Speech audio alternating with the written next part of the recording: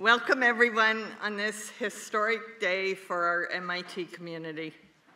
I'm Diane Green, Chair of the MIT Corporation, and on behalf of the corporation, it's my immense pleasure to join together with you to welcome MIT President-elect Dr. Sally Kornbluth.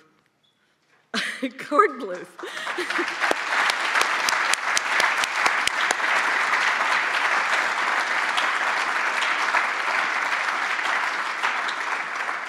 And let me just add, and her husband Danny, and her son Alex.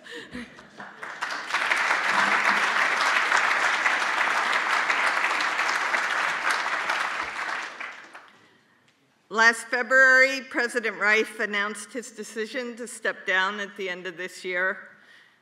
Dr. Reif has made remarkable contributions to MIT during his 42 years of service, first as a faculty member, then as provost, and for the past decade as our president.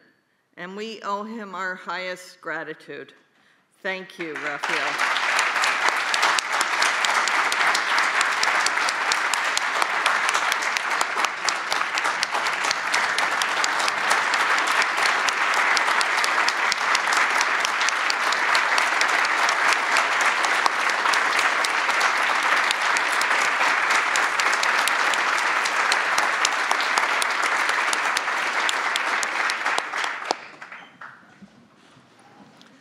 Okay, thank you.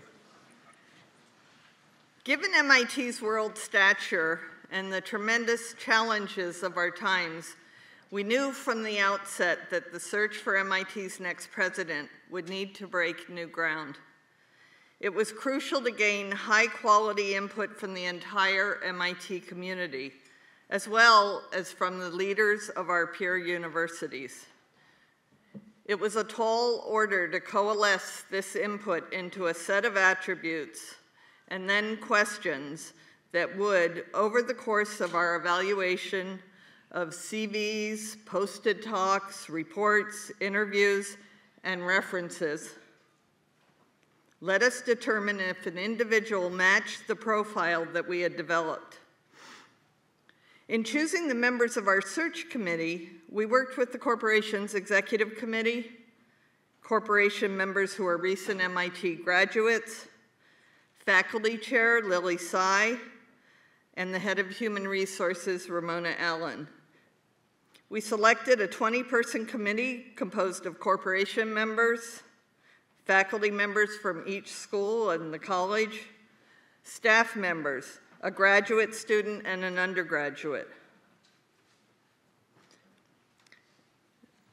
The rigorous and sustained process that we went through gave us an understanding of elite higher education's needs in general and MIT's needs specifically. Equally importantly, we developed great trust and respect for one another, which allowed us to work constructively despite our diverse backgrounds and views.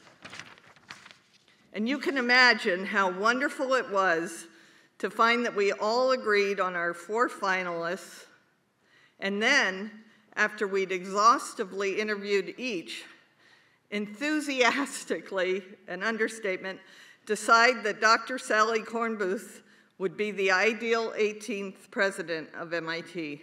Sally was our clear and obvious choice. Her selection came easily, and it was unanimous. And I'll just add that it was unanimous at the corporation this morning when we took our vote as well. So why is that? Sally Kornbluth is an exceptional administrator. She's widely respected for her ability to create an environment that breaks barriers and enables every student, faculty, and staff member to contribute at their highest levels. She's known for her judgment, her plain-spokenness, and integrity. And we, by the way, checked innumerable references, back door and front door. Couldn't uncover any blemishes. Dr. Kornbluth's leadership style is decisive, bold, and invariably informed by high moral principles. Her career has exemplified a powerful drive for excellence and a capacity to appreciate, respect, and integrate a wide array of viewpoints. Sally demonstrates the leadership qualities necessary to do justice to MIT's incredible assemblage of talent, people who seek to achieve the seemingly impossible, who demand excellence, and who are driven by a hunger to make a positive difference in the world. Dr. Kornbluth arrives at the Institute with a deep understanding of MIT's strengths. Her vision, humanity, and warmth are evident to all who have had the good fortune to come into contact with her. So it's therefore with tremendous pride, on behalf of the entire MIT community, that I now invite the Institute's new president-elect to join us.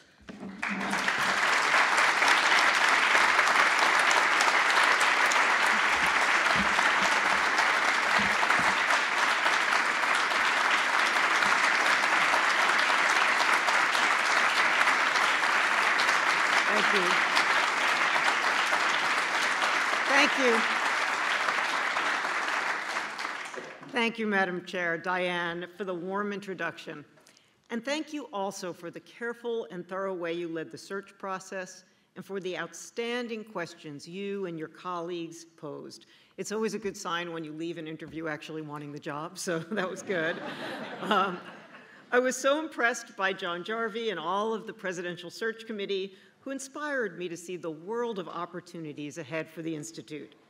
And of course, I could not be more grateful to the Executive Committee and all of the members of the MIT Corporation for trusting me with the profound responsibility of leading MIT.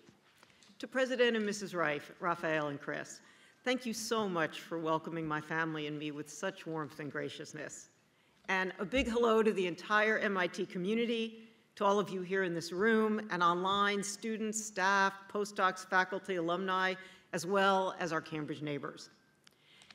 As anyone knows who has ever held a major leadership role, it would be impossible to do the job without great support from your family. In that case, it's my husband, Danny, a superb scientist and always my greatest constructive critic and sounding board, and our two children, our daughter, Joey, a medical student in California who I dearly hope I can lure to Boston, and our son, Alex, who is right here at MIT because he's a fifth-year PhD student in EECS. That's course 6, am I right?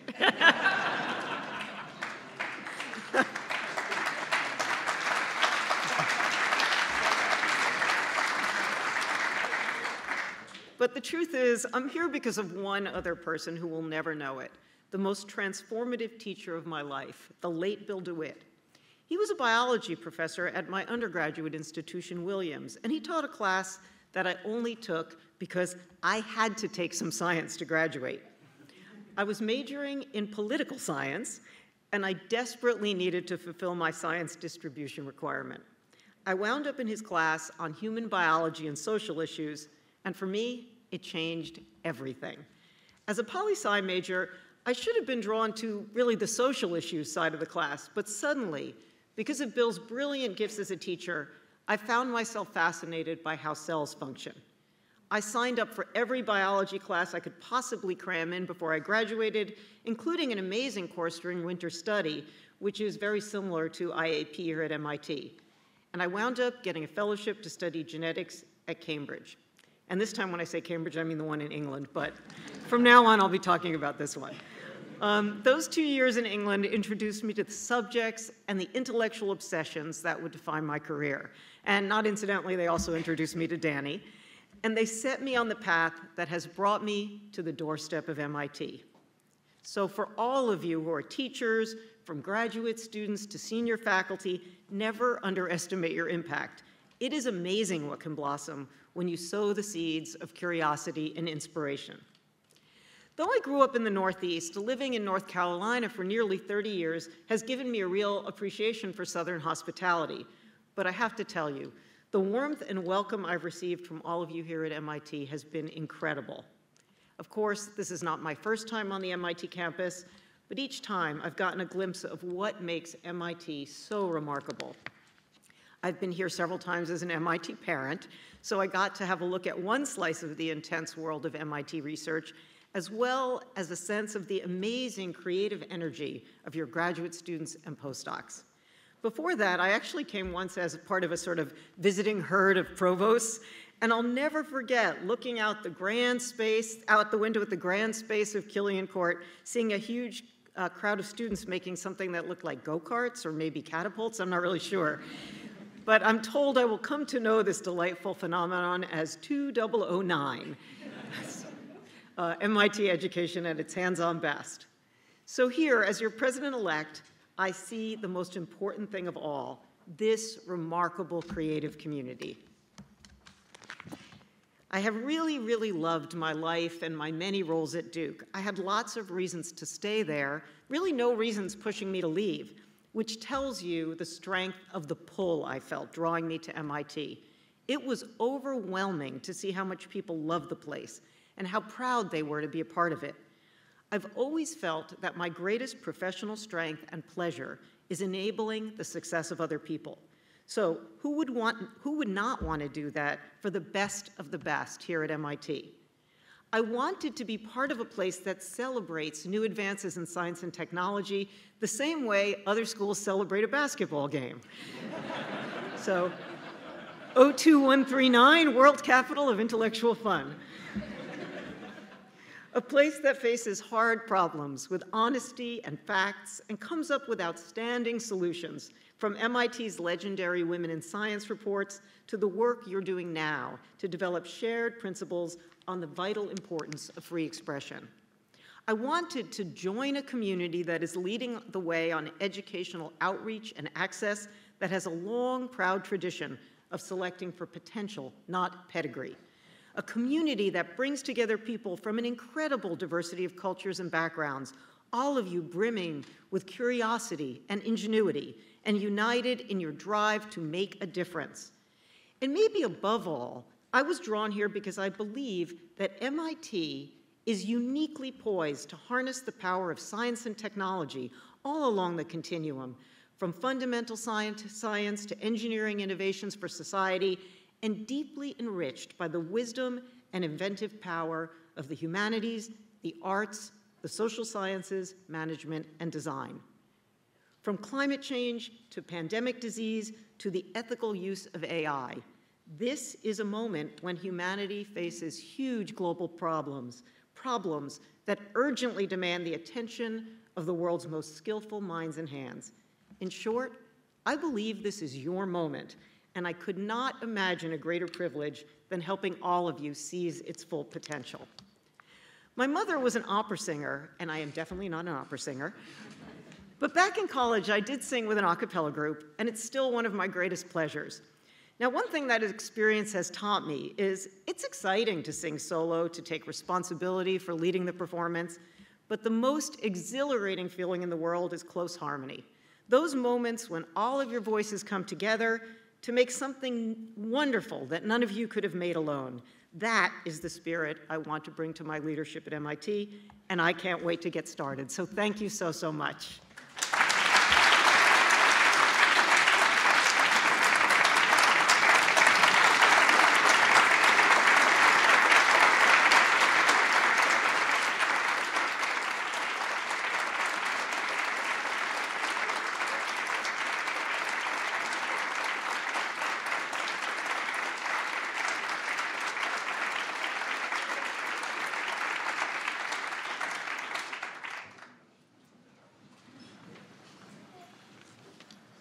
Thank you for those very inspiring, reassuring, and wonderful remarks. It's my great pleasure next to have Lily Seid, the chair of the faculty, come up. She was instrumental in the search, and I look forward to her comments.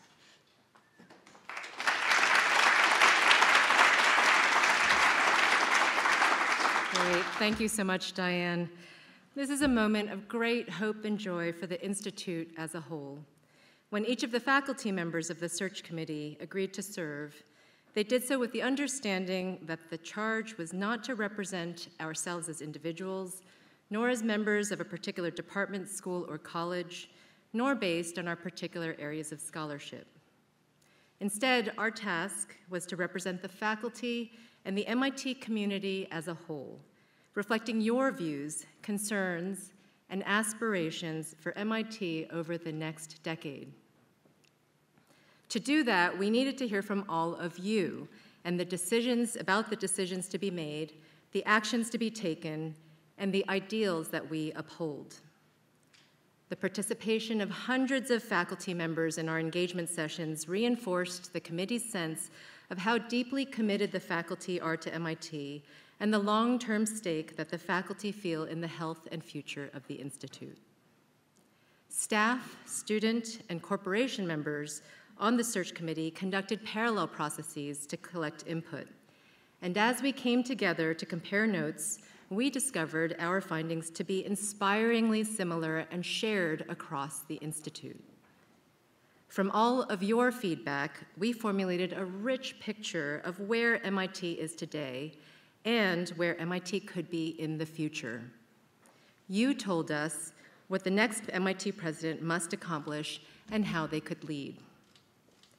This knowledge and insight, drawn from every corner of the MIT community, shaped the process of selecting our next president.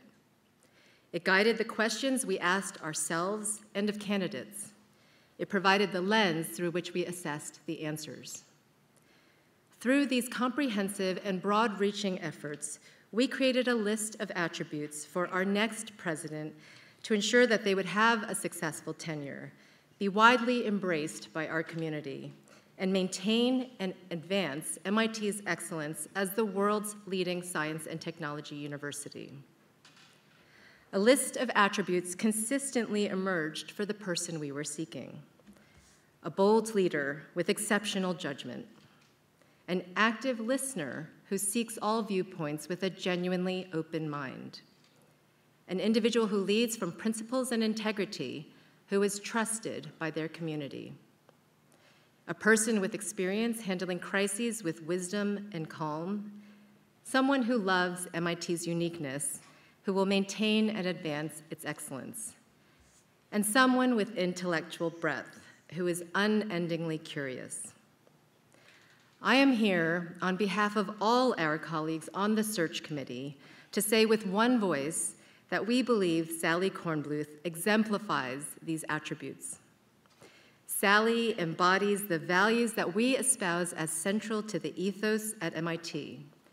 Sally brings the excellence, creativity, and spirit of lifelong learning that distinguishes great leaders. Sally felt to us like someone who was cut from our own cloth, someone who will share the love that we at MIT have for originality, quirkiness, and discovery. Over many, many hours of meetings and due diligence, the committee evaluated over 250 candidates from a diverse range of backgrounds, including every individual submitted to us by the community. But now the search is over. In the weeks ahead, we know you will quickly come to see why Sally was our choice to be the next president of MIT, our first, our only, and our unanimous choice. We wholeheartedly commend her to you with the highest of regard, and we ask you to join us in extending a warm and enthusiastic welcome to her from our institute and from our community. Now, to wrap up this wonderful event, please join me in welcoming someone who has devoted his life to service at the Institute, MIT's 17th president, Raphael Reif.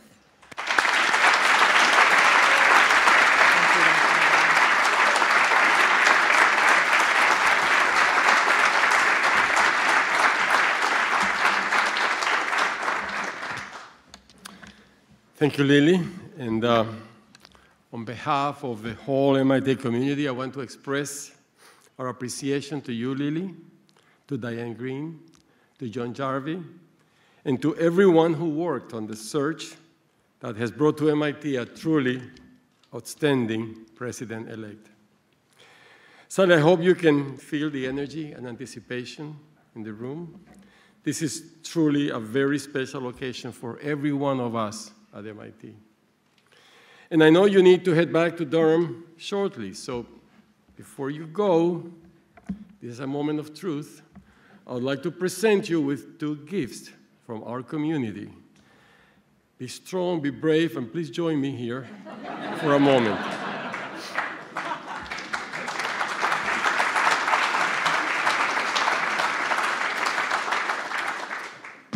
So the first gift is in anticipation of your first day as president, when you will come face to face with one of very serious facts about your new job. We call it January. Thank you.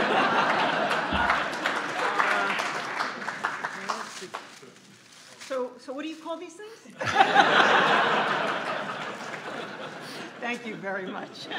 Well, we hope these cozy items will help you avoid feeling immediately homesick for North Carolina. The second gift, maybe you can put this, maybe I will give it to Maybe I better Daddy. wear them Give it to Daddy. The second gift is a little bit hard to explain, or harder.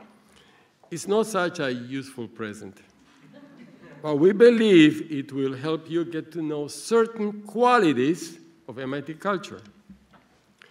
You may be surprised to learn this, unless Alex told you, but the Institute has its own glass-blowing lab. In fact, the glass lab is not too far from here, it's here in the basement. And if you are particularly fortunate, you might win a spot in the annual lottery to take glass-blowing lessons. I must tell you, my wife did win that lottery, and I had to go with her. And we, after hours of learning, we built 2 wonderful, heavy paperweight.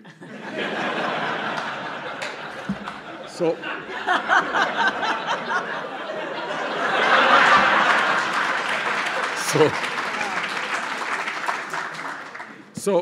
when you open this box, you will find something that expresses the joy this community takes in making things hands-on, and that also embodies MIT's signature spirit of playful creativity.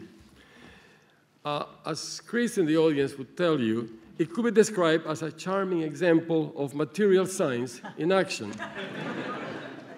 Over time, you will see a lot of this at MIT, but very few in a Duke shade of blue.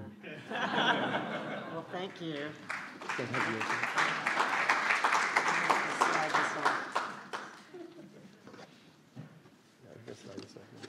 Ah.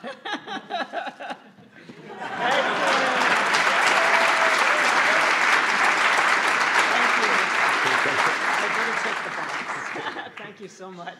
But give it to me. We have enough of those. I'm going to have to explain this to the TSA people.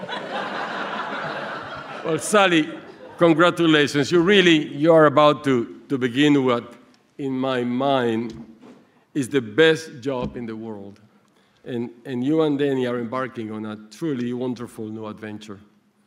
Chris and I wish the best of success, and we truly cannot wait to see the future you help create for our really beloved MIT.